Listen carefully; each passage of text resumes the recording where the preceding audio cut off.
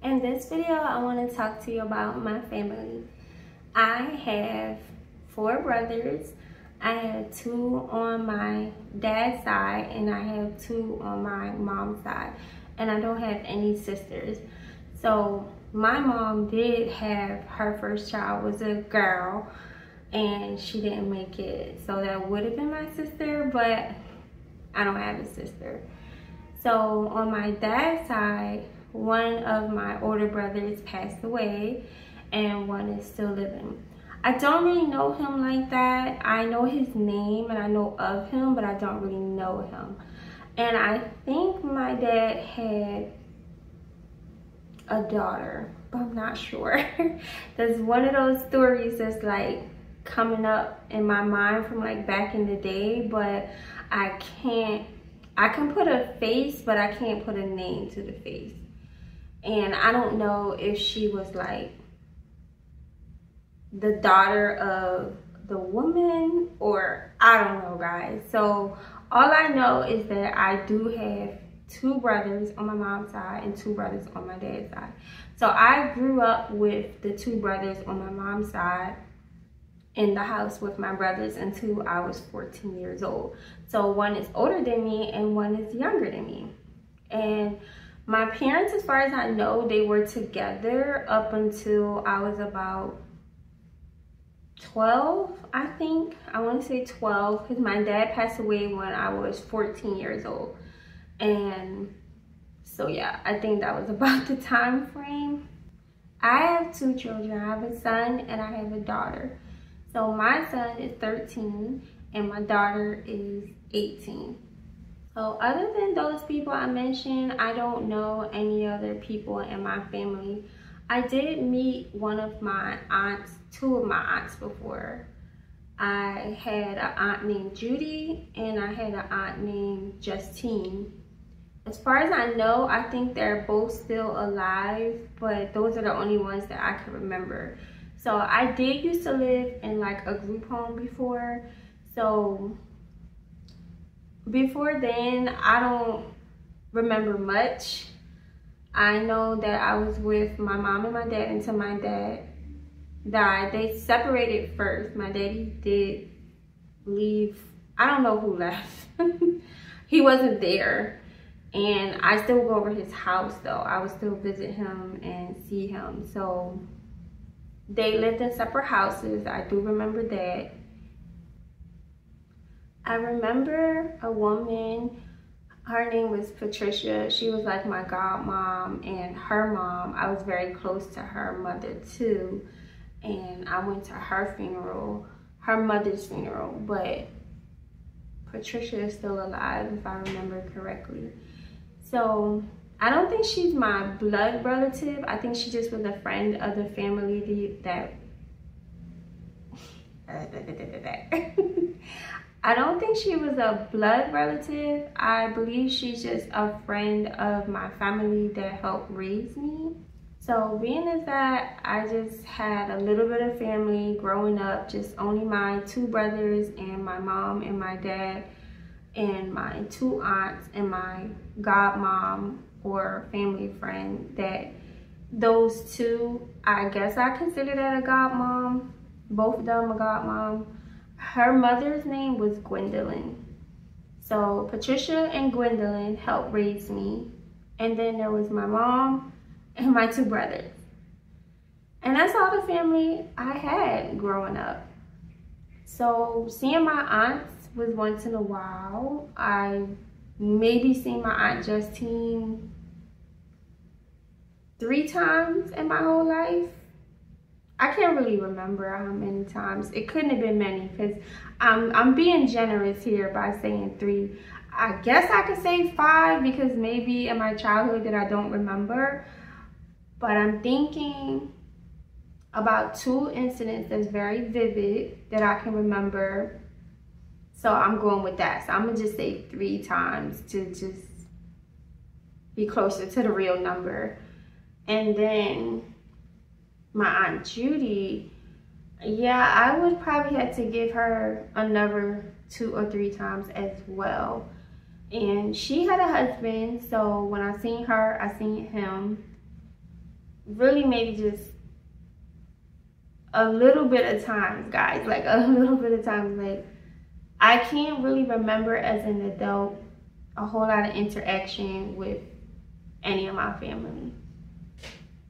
So when I went into a group home, which is like a home for girls to live in, after my dad died, none of my family came to get me.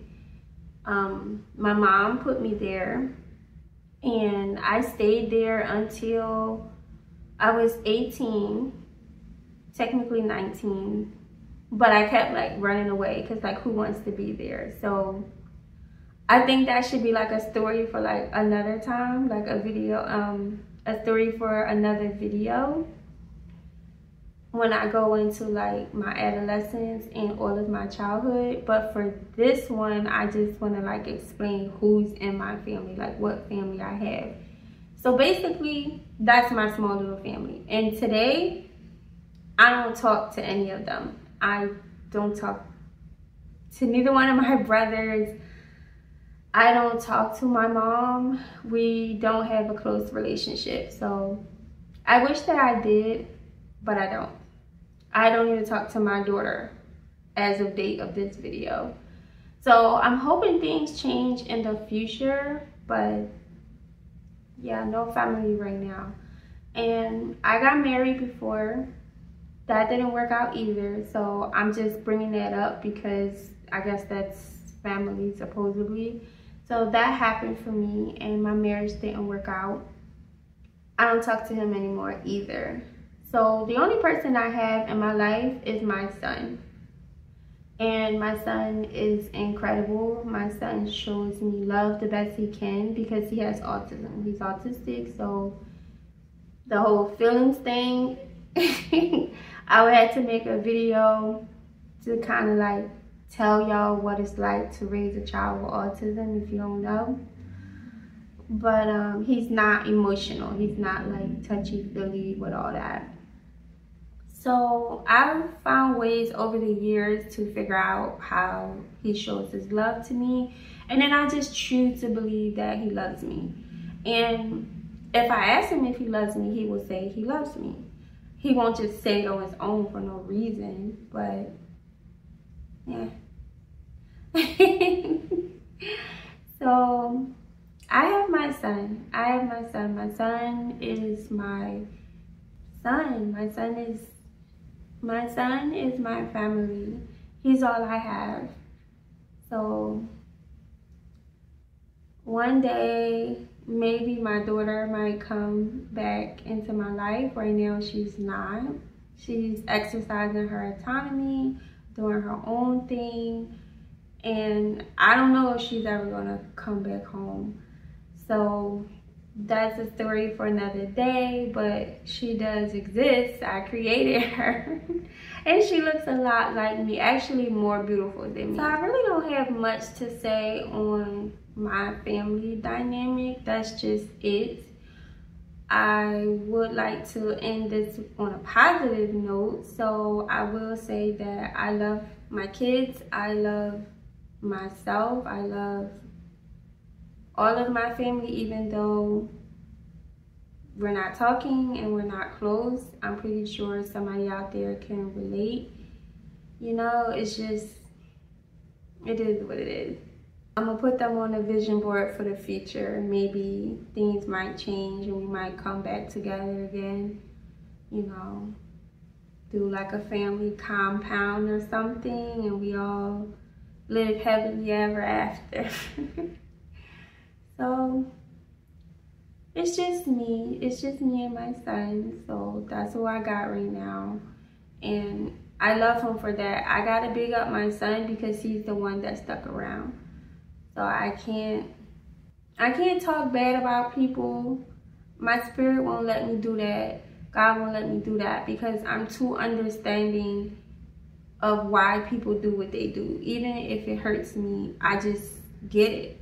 So I'm not going to throw dirt on anybody's name and say why we're not talking or anything bad about them. I don't want to do that.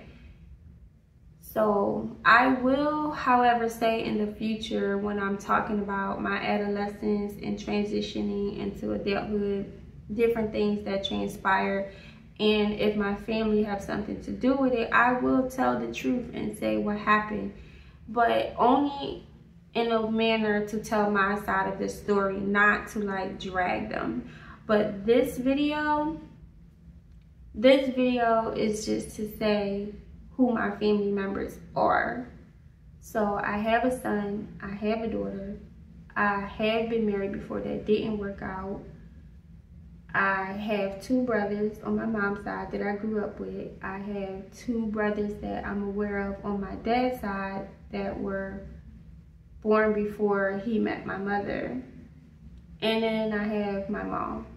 So my mom is still alive. My dad passed away when I was 14.